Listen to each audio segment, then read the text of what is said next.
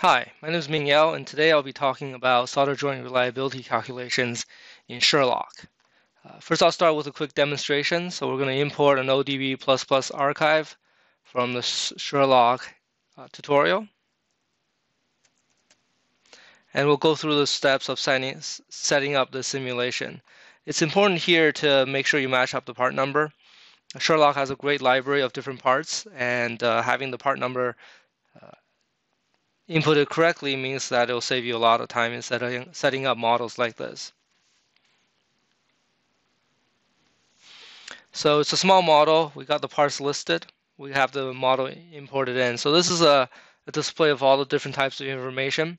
What Sherlock does is that it takes a look at the ECAD file, the layout file, and tries to gather as much information as it can from the data, so to populate the material properties and the package type of these of each of the components.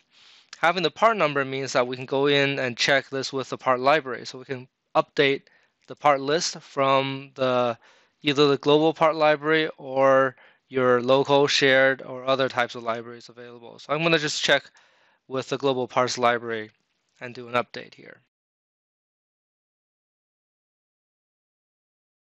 It uploaded or updated 221 parts in the parts list. So all the green parts, all the green items are things that came from the parts database. If Sherlock is not able to find the part, it will try to match the package. So if you have the package defined properly, there's a package database that will get updated, and you'll try to use that information to update the model. Having a part matched up means that you have all of this information already defined for you, from package, location, lead, and solder. This is the information that you don't have to input by hand, so obviously it's a huge time saver when you're loading large models like this. We can see that there are a few items still not defined. Sometimes you can get away without defining them, but sometimes it's helpful to set this up properly. So for example, in these components, we can edit it. The solder model is not defined. And the solder model, if we look at the package, it's a through-hole type of package. So we can set this to through-hole. This particular jack here is not defined. Jacks are a little bit tricky. They're set to copper. They're fairly large and heavy, and the leads are not defined because this may be a somewhat uncommon type of jack. So we can edit this part. There's a helpful little graph of all the different types of leads that you can define for the jack here. So we're going to go with probably a through-hole lead and a through-hole model for the solder as well.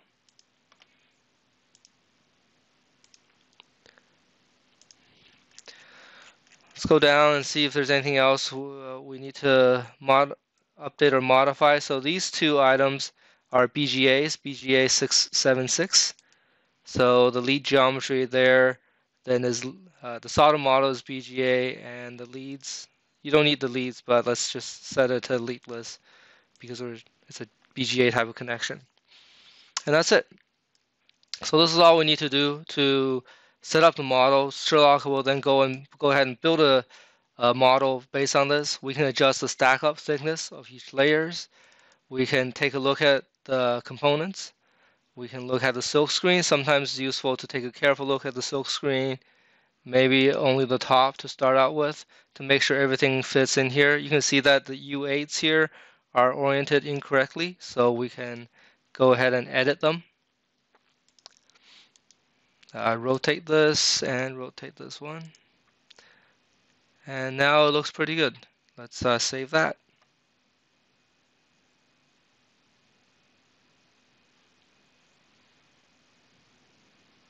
Then let's take a look at the bottom to see if there are any issues.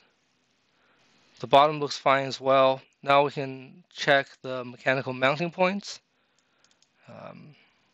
The holes here, we have a couple extra holes here maybe that perhaps we don't need. So let's edit the mounting points.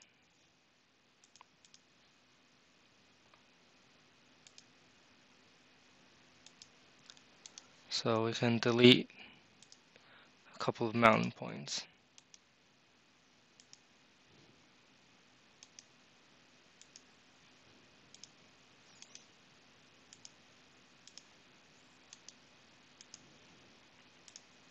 Okay, so we have the 4 holes in the 4 corners, and that should be, we should be ready to run an analysis.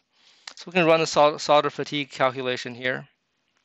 Before we do that, let's specify the life cycle we want. So if we're doing a typical accelerated reliability testing, we will do 1,000 hours of testing, and we can load in a life cycle, for example, automotive base of windshield type of test for components that goes into automotive devices. And for solder fatigue or solder joint reliability, we're basically doing power thermal cycling. We're going from minus 40 to plus 100 degrees Celsius, ramping up and down for 1,000 hours, 1 cycle per hour. And let's take a look at the results.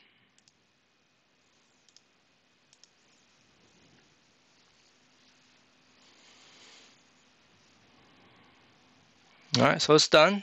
If we look into the life cycle, you can see some components are expected to only last 160 hours. Other components are expected to basically last forever, and there's a wide range in between. This is determined by the thermal coefficient of thermal expansion of each component, as well as the PCB and the lead geometry and things like that. So if you've seen my previous videos, you'll notice that this solder joint reliability is extremely fast. We're able to calculate the reliability of hundreds of components very quickly. And that's because Sherlock uses the algebraic method to calculate this type of information. On the Sherlock website, there's a published paper about solder reliability, and basically the algebraic method looks at a component and a PCB idealized version. So for each component and PCB, it looks at high temperature and low temperature thermal expansion effects, calculates the strain in the solder joints, because we define the size of the solder joints, whether it's a through hole or a BGA or a QFN package. It knows how far they are, what the size of the solder joint is. This then allows them to calculate a strain value and strain energy information, and from that information, they can try to estimate the time to failure for each component. So Sherlock is very good at looking at a very large set of parts, potentially hundreds of parts, and quickly give you an estimate of which part can potentially be in danger of failure. Obviously, this is a basic method, since we're using a algebraic method and we're not modeling the solders in detail. My other videos goes through the Darboux method, which uses ANSYS to do a full viscoplastic model of a BGA package. That method allows you to calculate detailed strain energy from the viscoplastic work done on each solder in the crack growth location. So that would be the other end of a very highly detailed, highly accurate simulation. That type of analysis is only feasible if you decide to concentrate on a couple of ICs or a couple of BGAs that are of high concern to do a detailed analysis. You will not be able to, even with today's computers, run a nonlinear solder joint fatigue calculation on an entire board like this. So the tools are very much complementary. We can start with a quick analysis using DFR Sherlock. What we can do is we can export a model to ANSYS as a workbench journal file with the entire geometry of the board, the materials assigned, and all the components. We can then take that model and create even detailed solder joint models for that part and run a very detailed analysis to see, using methods like the Darboux method, to calculate what the solder reliability is for some key components. So again, two very complementary methods. One gives you a very quick and fast estimate. The other method allows you to do very detailed analysis on particular packages and gives you a much higher confidence in the reliability of these components. So that's a quick video on Sherlock and how it does solder joint reliability. Thank you for watching, and have a great day.